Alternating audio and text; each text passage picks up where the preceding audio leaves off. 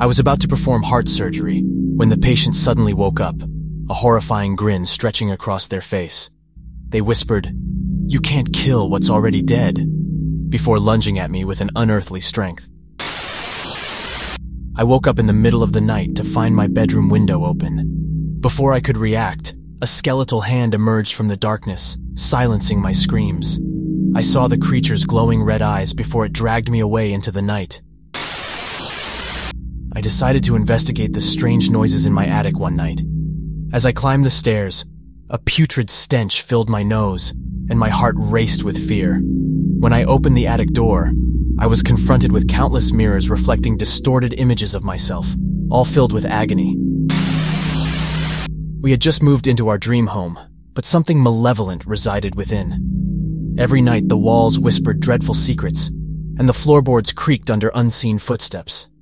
One evening we discovered a hidden room in the basement, its walls adorned with horrifying photographs of our own family, captured in torturous poses. I received a mysterious package containing an old, tattered doll. Intrigued, I placed it on my shelf, only to hear eerie giggles late at night. One evening, I found the doll sitting on my pillow, holding a pair of scissors, with a chilling note that said, "Let's play a game." I woke up to find myself trapped in a small, pitch-black room. Panic surged through me as I reached for my phone, only to realize it was gone. In the darkness, I noticed scratches on the walls and read a message written in blood. "You're not alone in here." I discovered an ancient diary in the attic, filled with disturbing entries about a demonic entity that demanded sacrifices. Dismissing it as superstition, I laughed it off. That night, as I lay in bed, a low growl filled the room, and a pair of blood-red eyes glared at me before the demon devoured me whole. The haunted painting fascinated me, so I decided to buy it. But once it hung on my wall, the serene portrait transformed. The figure's eyes followed my every move, and the paint peeled away, revealing decaying flesh and bone underneath. I found an old photograph of my deceased wife, with her eyes scratched out. It sent shivers down my spine. I placed it face down on my nightstand before going to sleep. In the dead of night, I woke up to find my wife's cold, lifeless gaze staring at me from the foot of the bed. In an empty parking lot, a disheveled man offered me a ride home. Against my better judgment, I accepted. During the drive, he shared intimate details about my life, things only I knew, before revealing a sinister grin and saying, "You shouldn't have trusted a stranger." I loved exploring the woods near my home as a young boy. One day, I stumbled upon an abandoned cabin and decided to investigate. Inside, I discovered a room covered in drawings of my own face, each one depicting a different horrifying fate. As I turned to leave, the door slammed shut, trapping me inside. The scratching sounds coming from my closet were impossible to ignore, but my husband brushed them off as my imagination.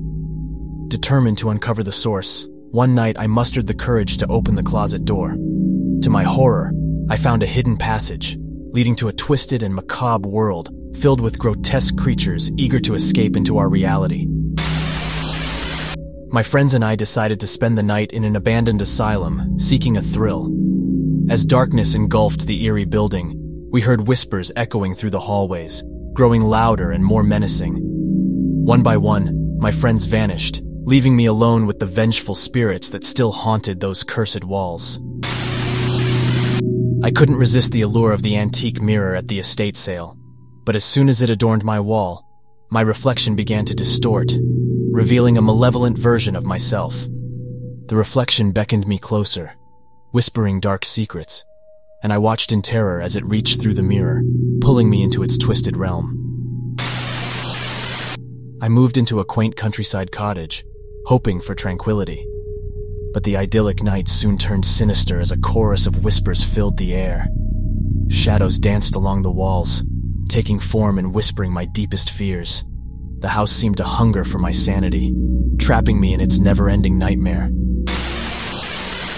During a hike in the mountains, I stumbled upon an ancient burial ground. Ignoring the warnings etched on the stones, I ventured deeper into the forbidden territory. The earth beneath me rumbled, and skeletal hands burst through the ground, clawing their way towards me, craving the living flesh they had been denied. My sleep was plagued by recurring nightmares, each one more vivid and horrifying than the last. Desperate for respite, I sought help from a renowned sleep specialist. But as I dozed off under their care, I realized the nightmares were not confined to my dreams. They had materialized, tormenting me in the waking world. I told my older brother to fix the water heater before I took my nap. I woke up to the sounds of screaming and rushing water. When I went to check it out, I met my brother in the hallway. His skin was boiled and blistered. His eyes were sunken and bloodshot, and his lips were gone. "Mommy, what are you doing? Are you okay?" Mommy?